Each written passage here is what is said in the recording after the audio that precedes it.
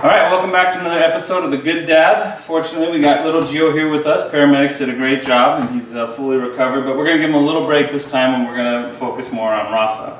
Now, one of the things that I believe is, like Mariah Carey said, the children are our future. And so I encourage Rafa's curiosity, whatever he gets curious about, I let him play with it. Let him kind of figure out what it is and take a look at it. And today he's actually curious about the garbage disposal. So we're just going to let him go and just make sure, you don't turn the switch on and there's nothing to worry about. If you want to come and bring the camera right over in here, you can come in nice and close and get a good angle. We're just going to let Rafa look in there. Go ahead, Rafa. Go ahead and put your hand in there. There's nothing to worry about. Here, look out, Gio. You see, you can feel that. There's just got a bunch of sharp. Oh, get your hand! Get your hand! Oh, baby, no. Don't turn that on. Whew.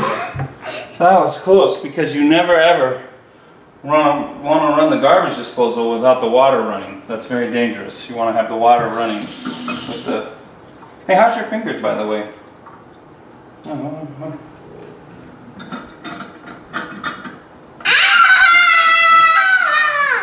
Gio, you got something stuck in there.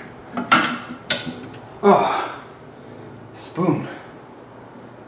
You are lucky. Yeah, somebody's living right. Anyways, that's how you encourage curiosity, and that's how you be a good dad like me. Thanks for watching.